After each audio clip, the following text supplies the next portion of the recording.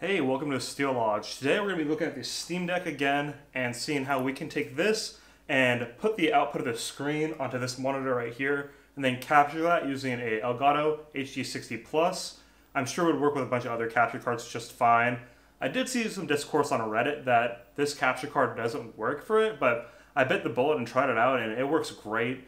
It captures the footage that's displayed out at 1080p 60 FPS, but that's actually upscaled because the Steam Deck in game mode, when it outputs to another monitor, I'm almost positive it's actually in 1280 by 720 or 1280 by 800.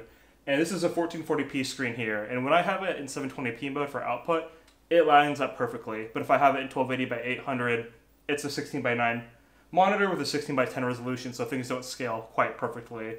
But I'll show you the setup today and show you how you can capture it with battery and with plugged-in performance as well. Although the performance is the same, but just so you can see the stats when you're actually recording your direct capture footage. Let's jump into it.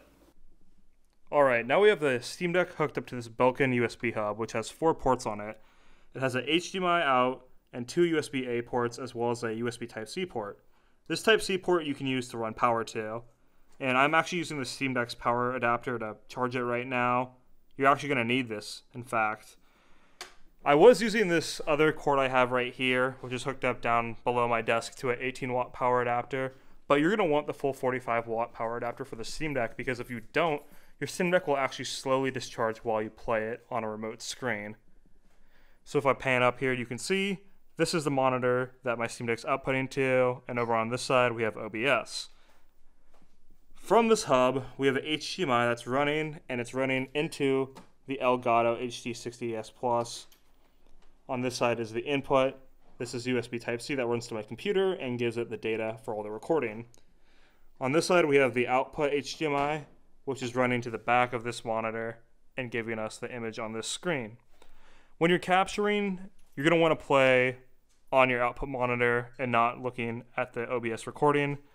So if I, go through a couple tabs here, you can see that it's working fine. I'm using my Steam Deck to play this, and I hold it in my hand when I'm recording like I have been. On here, it's going to have a little bit of delay, not a ton. You can also go into Bluetooth settings for the Steam Deck and hook up something like an Xbox controller. And this is actually what I was doing for a while, but for some games it works better just to use the Steam Deck as a controller. But this is obviously more comfortable to do like this and play on there than trying to pull the Steam Deck over with all these cords attached to it. Okay, so now I have the Steam Deck with the dock outputting onto a monitor.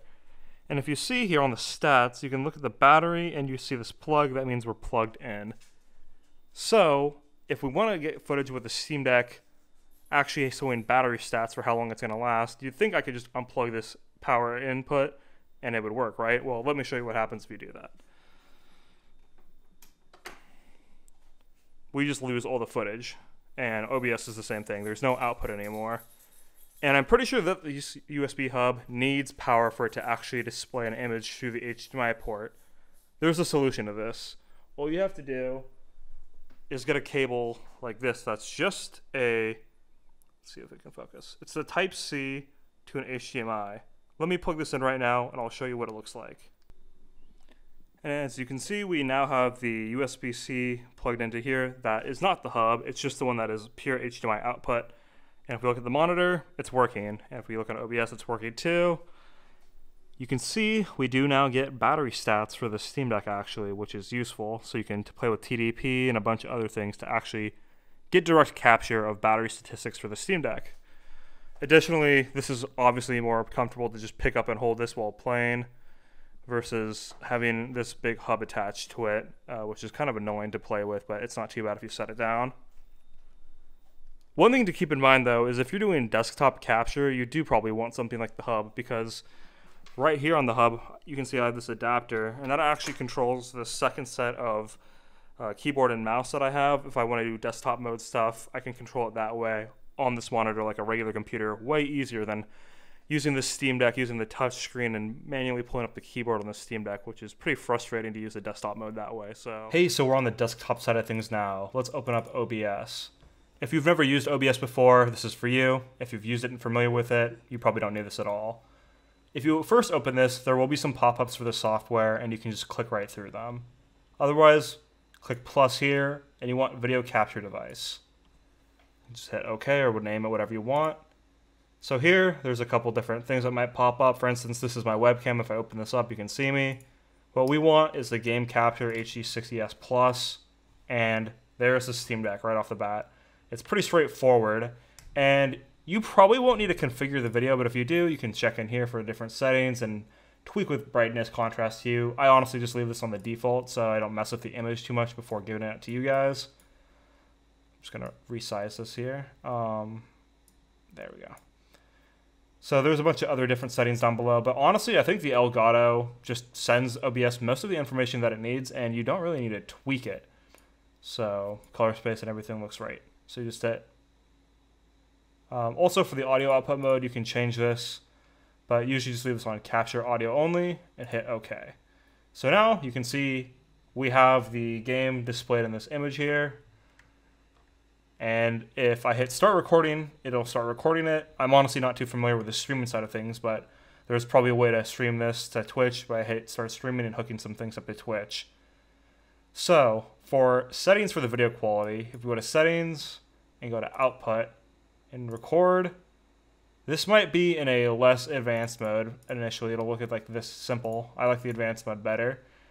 Record will be for your actual video recordings, and you can set the output location for them.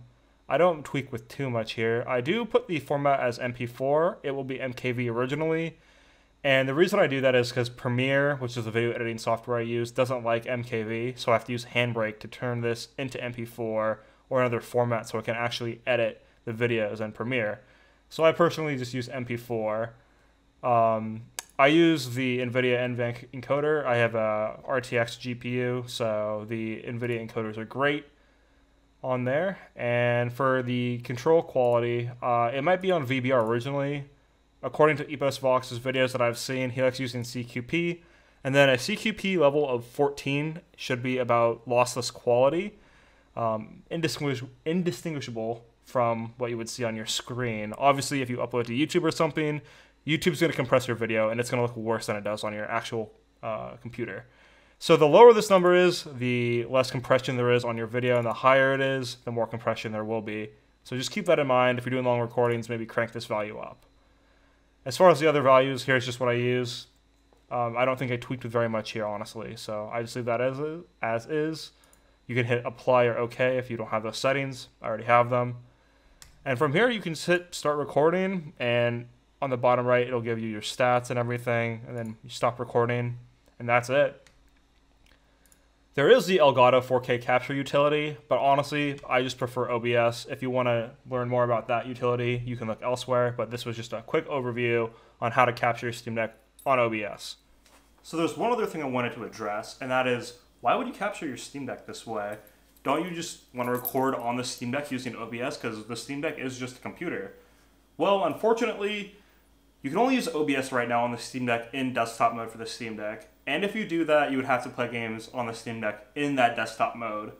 The games don't really play as well using that mode, and even then, I've tried it out, and there is some gameplay crashing issues. I've had a lot more games crash on me when I do use OBS and try to just record on the Steam Deck. And there's also some overhead when you use OBS to record on a device. The Steam Deck is, it's a powerful handheld machine, but you have to use your GPUs like encoding to do a video like that while you're already playing a game, and some games on the Steam Deck are already super demanding, so that overhead would interfere with the capture data that you're actually getting, probably just a little bit, but it's something to account for. I have heard that on Reddit, there's one person that is working on a script that will allow OBS or something to work if you're in game mode, and that would be nice, but like I said again, I don't know how the performance of OBS is going to affect the Steam Deck if you're capturing and playing at the same time. Before I go, there's one other thing I like to cover, and that's actually the audio for the game. Because right now, we don't seem to be getting any audio for the game that I can actually hear. So, if you want to mess with that, you can go here on the video capture device settings and hit the cog, and go to advanced audio properties, and you can see different stats here. I like to do monitor and output, so that way we can both record the audio and hear it back for our own needs. but it doesn't seem to be working here right now. Let me go ahead and try something out.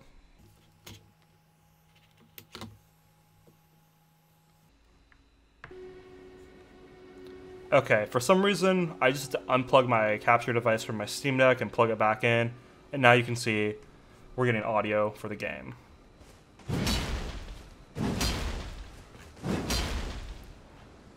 Additionally, if you've never used OBS before, you can do some things like this, where if I add another video capture device, let's just call this one webcam, and I can use my actual webcam right there and mess with the settings if I want, and that can put that in there. And then, for instance, I could just drop myself into the top right corner or wherever, and that way if I do a stream, if I do any recordings, it can actually save right onto my computer without me having to go into post-production with Premiere or something and edit the video there. You can also add images or something if you want like a nice frame around your capture up here in the top right. But that's all for this video. If you want more in-depth stuff, check out Epos Vox. I'll put a link to his channel below. There's a bunch of other good resources online for this kind of stuff. So thanks for watching. Have fun capturing your Steam Deck, and have a good day.